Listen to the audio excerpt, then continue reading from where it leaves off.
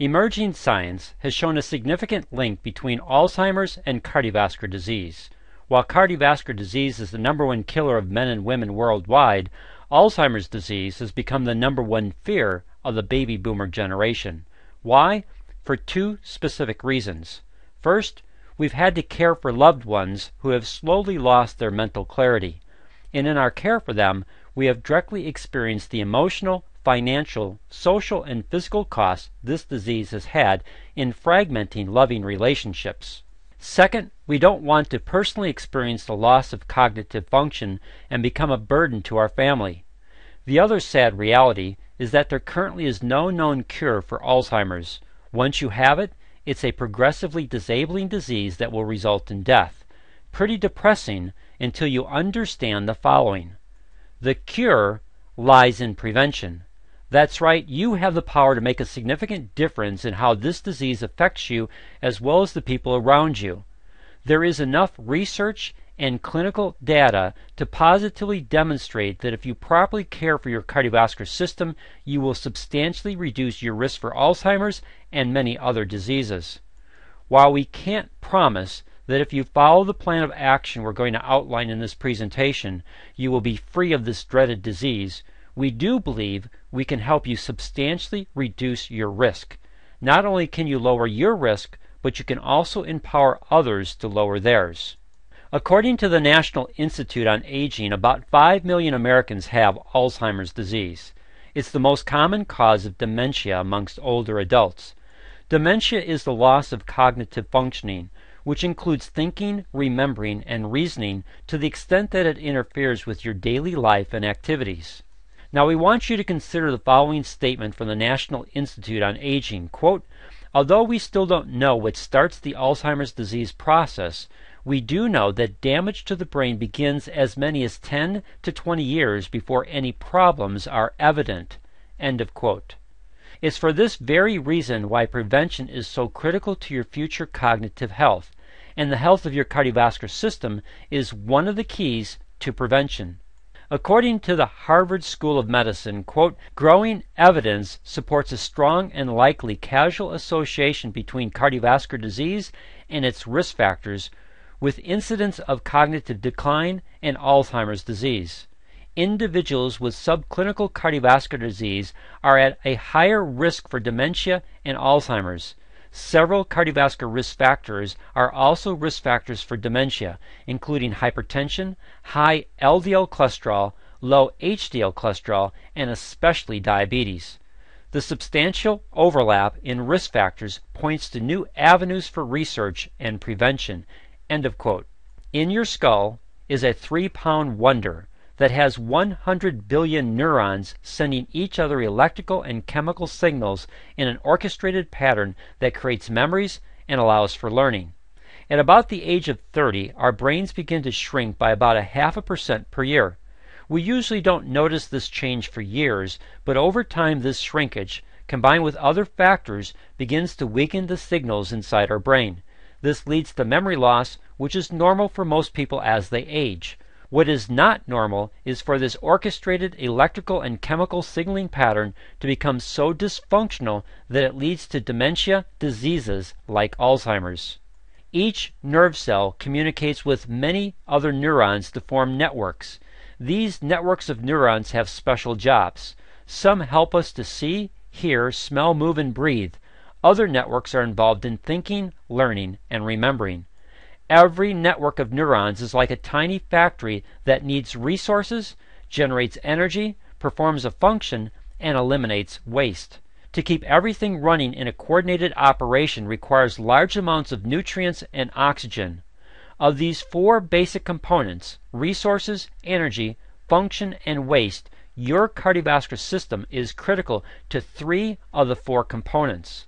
It's your cardiovascular system that will deliver the needed resources for brain function. Those resources, like oxygen and glucose, are going to provide the energy your brain needs to function.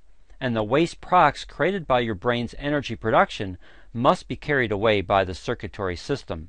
If your circulation is compromised, then you will compromise brain function. They go hand in hand. It's also important to note that with the need for a large amount of oxygen, there is a tremendous potential for the production of free radicals. Free radicals are not the hippies from the 60s with peace signs on their Berkeley t-shirts.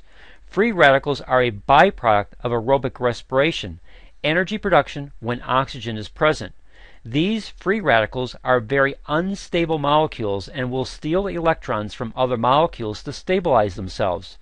Without a good supply of antioxidants, these free radicals will steal the electrons from living tissue, which over time can damage the tissue, resulting in cell mutation, dysfunction, and/or death. Antioxidants are molecules that freely give away their outer electrons, and the neat thing about this process is that they're able to remain stable molecules. If a person's diet is lacking in antioxidants, then the protective role they play in preventing free radical damage is compromised. Vegetables, especially deeply colored vegetables, contain high concentrations of powerful antioxidants and have been shown to substantially reduce the potential for any type of dementia. Although there is no known cure for Alzheimer's, there is a growing body of work showing that you can take steps to prevent this disease. While we don't have the time to look at all the information, we do want to point out several key pieces. Let's start with folate, or vitamin B9. Vitamin B9 is also called folic acid. It's essential for the creation of new cells in the body. Most people, especially women, associate folic acid with pregnancy to help ensure that the developing child will not experience certain brain and spinal cord defects. Right there is a huge clue. If folic acid is important for brain and nervous system development for an infant, why do we not recognize it as an important nutrient needed to continue to help the brain and nervous system operate properly as we age? To help highlight this powerful need for folic acid, we'd like to present the work of Dr. David Snowden from the University of Minnesota. In 1986, Dr. Snowden began his study with a group of nuns called the School Sisters of Notre Dame. This has now become a landmark study, commonly referred to as the Nun Study. One of the interesting findings was that nuns with high folic acid levels manifested hardly any Alzheimer's type damage to their brains. Dr. Snowden's explanation centers on folic acid acting as a check against the amino acid homocysteine, which has been implicated in cardiovascular disease. Higher levels of folate in the blood seem to offer protection against stroke and might even protect brain cells from damage.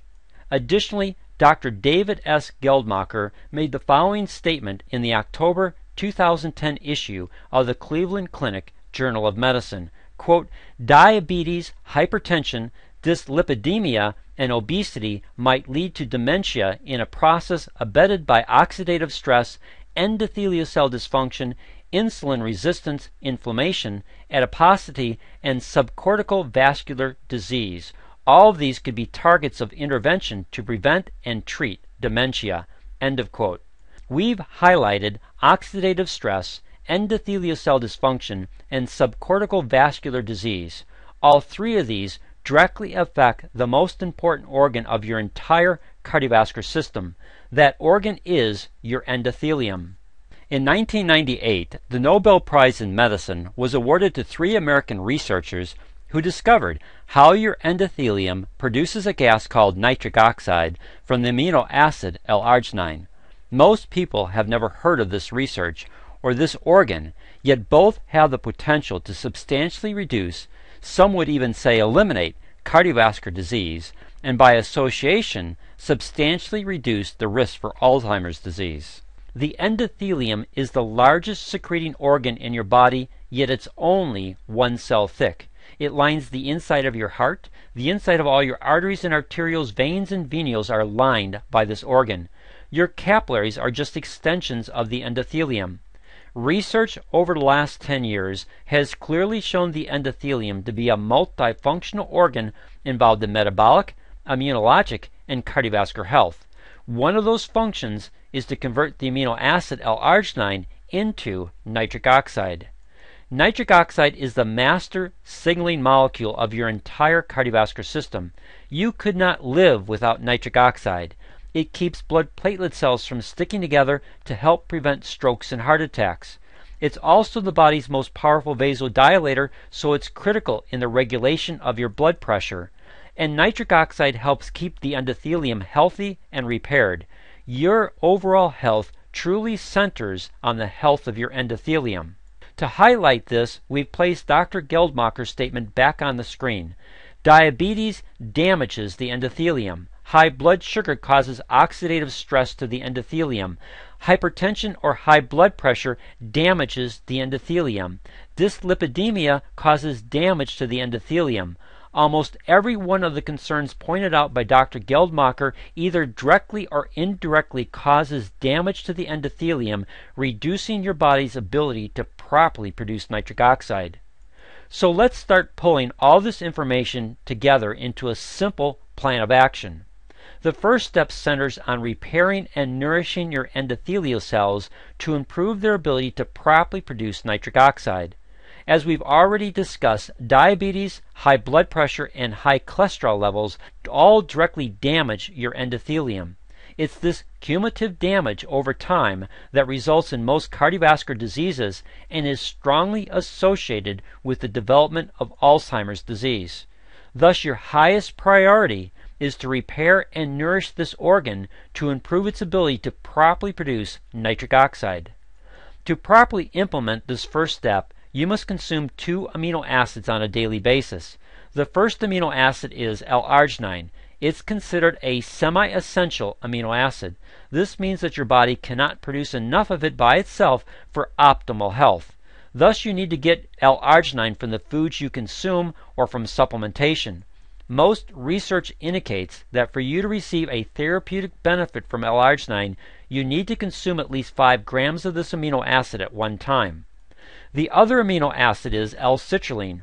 L-Citrulline recycles L-Arginine to turbocharge your endothelium's ability to produce therapeutic levels of nitric oxide over an extended period of time.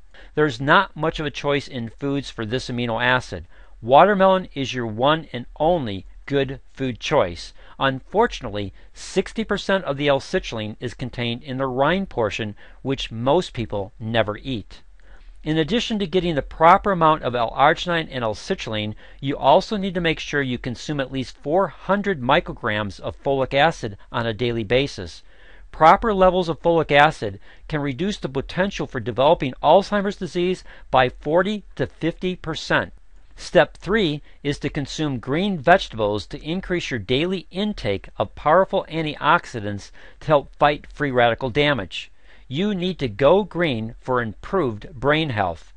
Every study that incorporates green vegetables into a person's diet clearly shows an improvement in cognitive function.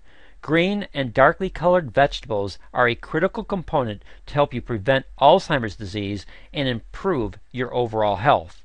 Given this need for L-Arginine, L-Citrulline, folic acid, and powerful antioxidants to help nourish and protect the endothelium and improve its ability to properly produce nitric oxide, we searched for a nutritional supplement that would help make it easier for people to adopt this preventative strategy.